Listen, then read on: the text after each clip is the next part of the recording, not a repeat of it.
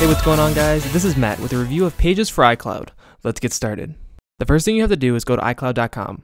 Once you are there, you have to sign into iCloud with your Apple ID and password.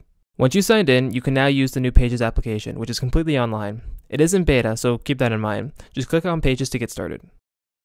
Once everything loads, you can see all your Pages documents, including ones from your Mac, iPhone, iPad, or iPod. It is also very simple to create a new document. You can choose between a wide variety of templates, from blank ones, to reports, to letters, to resumes, envelopes, business cards, to flyers and posters, cards, and newsletters.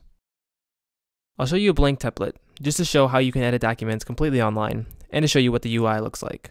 And as you can see, the UI is very simple, very Apple-like. On the top right, you have your zoom controls for your document. Next to that, you have your undo and redo buttons. In the middle, you can create text boxes, shapes, and import your images from your computer. And on the right, you have the ability to easily share your document. You can also get access to all the different tools. You can do a search and replace, change some of the settings, including hiding the format panel, turning on or off spell check, center guides, edge guides, and spacing guides. You can also easily get help, download a copy for your Mac, send a copy via email, and print the document. You can also go back to all your documents and completely sign out of iCloud. And of course, you can simply just type whatever you want to, and you have all the same editing tools you'll find on any word processing program. But what's nice about this is it's basically all online, so that makes it pretty nice.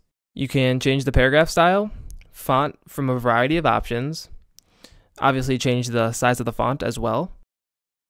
You can adjust the line spacing and paragraph spacing. Also, you can add bullet points if you want to very easily. And those are all the different text options. Next, I will show you some of the different shape options you get. It's very simple to create them just by going up to the top. It's great for creating some cool designs if you want to do that. So as you can see, you now have different options for that shape. You can easily change the color of the shape and adjust things like the fill color, border size, and border color, and style as well.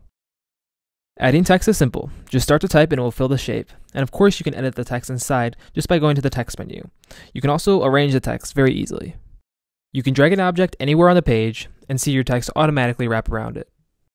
Creating great looking letters, reports, flyers, and more in your browser has never been easier using the power of Pages for iCloud. Go ahead and think big. Whether you're wrapping text around an image or editing a document you imported from Microsoft Word, Pages responds so quickly and fluidly, you may forget you're working on the web. Anyway guys, if you like this video, please make sure to subscribe to my channel, as it really does help me out. Thanks so much for watching, and I'll see you in the next video.